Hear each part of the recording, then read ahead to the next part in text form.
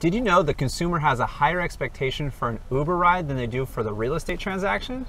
No way. I want to hear more about this. Stay tuned.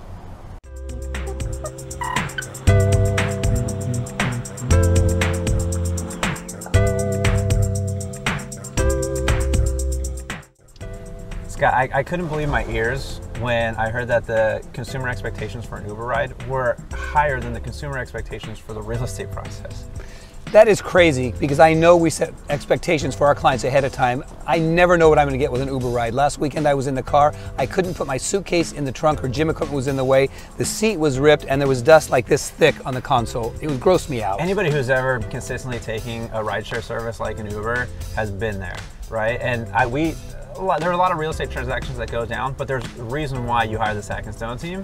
And one of the reasons why you hire the Sackin-Stone team is because we're going to exceed all consumer expectations.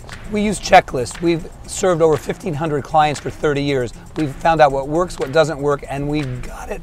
We think we've got it down. There are going to be bumps along the way, like Lane said, but we set the expectations up front, so you as our client know what you're going to be getting. I think that's it. Anybody who trusts a real estate advisor, they want to have the feeling of comfort. They want to know what's going to happen next. They want to have proper expectations, and we check off all of those boxes so that way we absolutely make sure that that experience is top-notch. And unlike a lot of these Uber drivers who have it as a second gig, this is our main gig. In fact, it's our passion in life. It's our calling.